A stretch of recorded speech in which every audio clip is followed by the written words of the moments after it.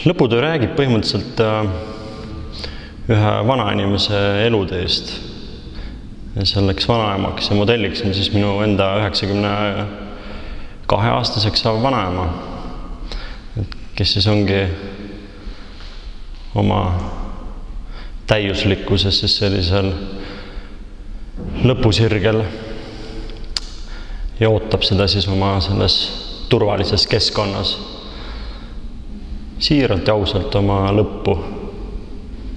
Ja ma ei oska teda mitte kuidagi moodi aidata.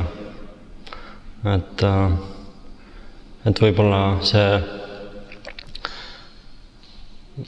on minupoolne panus ja võib-olla see aitab kuidagi kaasa. Et ma olen proovinud nagu selles maalituses siis seda kõike nagu nii piisava emotsiooniga läbi töötada, et see keskkond oleks hästi tajutav. Ma ise loodan, et mul on see õnnestunud, et ma ei julgeks rohkem midagi puutuda siin.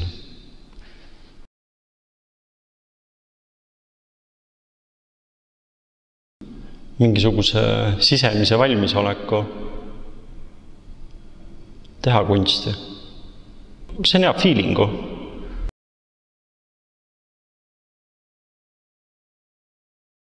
Maaliosakond tegelikult on asendamatu Tartus. Et lõpetanud ise 2008 aasta Kõrgema Kunstikooli ja mõeldes nüüd selle siis maaliosakonna nagu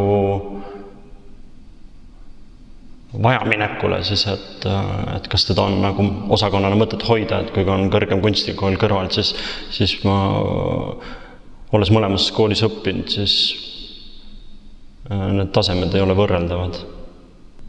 Maaliosakond tegeleb maaliga, kunstiga. Tartu Ülikool maaliosakond on ennast aegade jooksul nagu lihtsalt nii sisse töötanud juba, et seda lõhkuda ja rikkuda on näotu.